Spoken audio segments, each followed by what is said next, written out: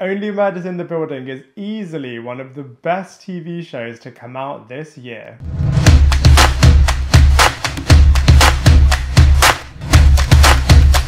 Hello everybody and welcome back to my channel, Lifestyle Critic. I hope you're having a brilliant day. So in this video we are going to be reviewing Only Murders in the Building, which is a refreshingly awesome brand new murder mystery comedy series about three characters who one day meet in an elevator and share a passion for true crime.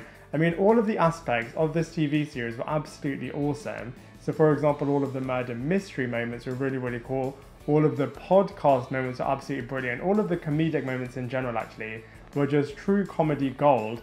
And also just the weekly release of each episode was really working really well. I mean, by the end of the run, by around episode 8, you can put all of the clues together and work out who the murderer is. But you know, that being said, it is incredibly brilliant viewing and super compelling, and I cannot wait to break it all down for you in this TV series review.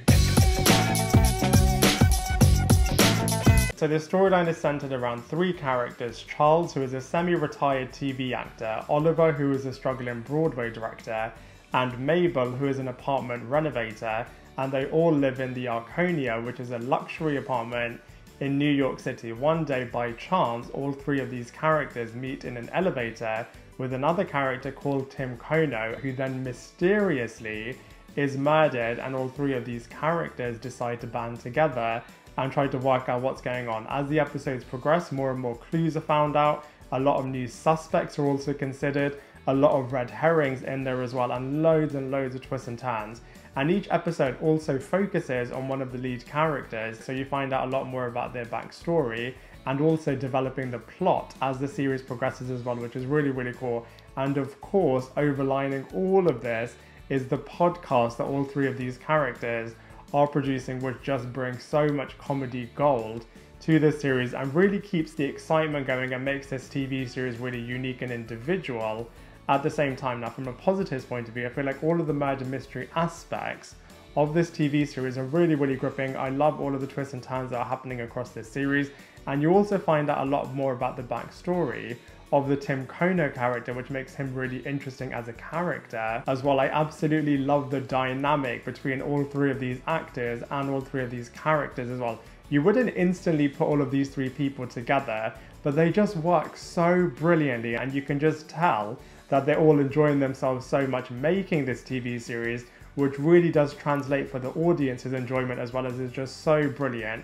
It's super bingeable, only around 30 minutes per episode, so you can really quickly go throughout the whole series, especially now that it's all available, which is really cool. It really makes it unmissable as well. Each episode, I remember watching it every single week, and you just cannot wait for the next episode to air, as it's just so good. The theme tune is so brilliant. All of the music that they have across this episode as well is just so brilliant, and you're so invested not only in the plot but also in the characters as well. And speaking of the characters, they are just so brilliant. I feel like all of the actors are just brilliantly bringing their A game into it, and it's just so hilarious. Literally every few minutes has another joke happening, which just makes this episode and this series as a whole just so good. And like I said, of course, overriding all of it is the podcast, which is just so iconic, and I just love all of the voiceovers that they have when they're narrating the podcast, and just the podcast in and of itself in terms of them trying to make it a lot bigger and a lot more successful is really cool. And they also have one episode which doesn't have any dialogue spoken in it as well, which really makes it individual as a series as well. However, from a negatives point of view, like I said, towards the end of the series, it is a little bit predictable in terms of who the murderer is going to be. I also feel like they could have added a few more murders in this series as well, and certain moments are a little bit slow, but you know, all in all, from a storyline point of view, I have to say Only Murders in the Building is definitely A-grade material. So one of the many draws about Only Murders in the Building is its phenomenal cast and characters. They've literally got such awesome cast members, not only for the main characters, but also for guest appearances as well, which is really cool. So let's go through them one by one. So first up, we have Steve Martin, who is so awesome as the Charles Hayden Savage character. He instantly recaptures his 90s comedic brilliance in this TV series. Super likable. And like I said, he was a bit of a one-hit wonder from a TV series point of view in terms of this character having a hit with the fictional TV series called Brazos. And literally in every single episode, they make fun of this character for those reasons. But like I said, as a character, he's super likable, super endearing, and just the physical comedy that Steve Martin is bringing with this character is just absolutely awesome. We also have his father of the bride partner in crime, Martin Short, in this series as well, playing the Oliver character, who is a struggling theatrical director, and he is just equally hilarious in this TV series. A lot more slapstick comedy, and he is just so obsessed with the podcast, and I just feel like even though they do rinse that joke across this series, all of the times in which Martin is doing all of those performances are just so good, and you can just see how passionate this guy is in terms of trying to make the podcast really successful, but also from a murder mystery point of view, as well as interacting with all of the different characters, as well as his son. I feel like he's doing such a good job. We then have Selena Gomez, who is really rounding up this trio as the Mabel character. She's a bit more serious compared to the other two, and is also a lot more savvy, and is in the apartment because she's renovating it for her aunt who actually lives there. But she really rounds off the cast so well, and bounces off Steve Martin and Martin Short so well, and is really bringing a new modern dimension and a younger dimension in terms of technology and an understanding of how things are happening in this world, and in turn is able to bring a lot of value to the murder mystery solving trio, which is just working so well. We also have Tina Fey, who is playing a character called Cindy Canning, who is hosting a really successful podcast in this fictional world, and I feel like these three characters are in awe of this character, and even meet her up one day to try to get advice from her, which is absolutely brilliant. We also have Amy Ryan, who is playing a character called Jan, and she is dating the Charles character played by Steve Martin, and she brings a lot more new dynamism to this group as well.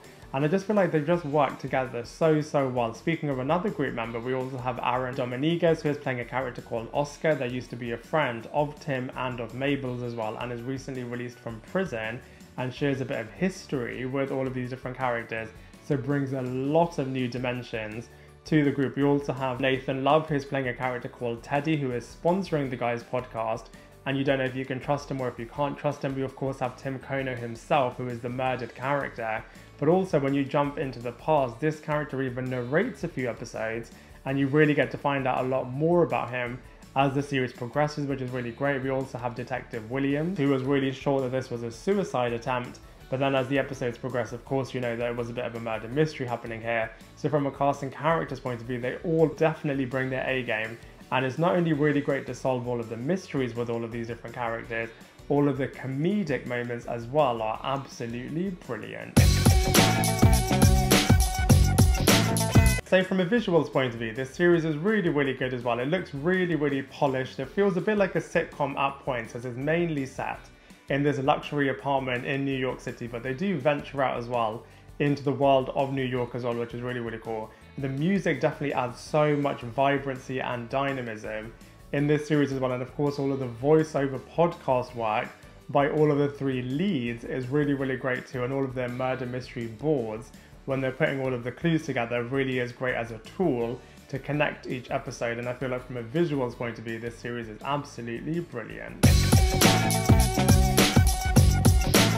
So from a comparison point of view, even though Only Murders in the Building definitely is unique in the space that it has created, for example, blending murder mystery and comedies, a little bit like Murder Mystery, the Netflix movie, I would also say there are aspects that you can compare it to. So for example, the murder mystery aspects, even though it's of course not a horror, I feel like you can compare it to the Scream TV series, and also to the third season in particular of 13 Reasons Why. It's also a little bit similar as well to Jonathan Creek and to Sherlock Holmes, and I'd also be able to compare this TV series to Nancy Drew, and I know you're going to laugh at the next one, but a little bit to Scooby-Doo as well. And then from a comedic point of view, I feel like it's really similar to all of the classic 90s comedic movies, and so the blend of all of these different attributes together really does make Only Murders in the Building so brilliant.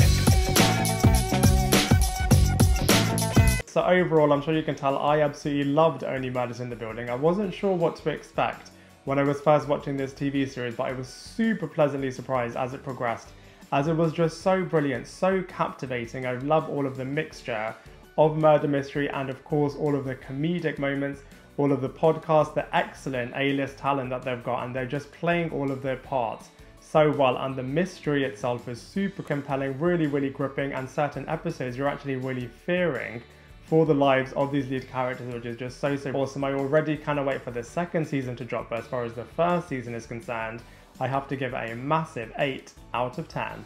I'd love to hear what you thought of this TV series, so please let me know in the comment section below. Otherwise, I look forward to seeing you in my next video.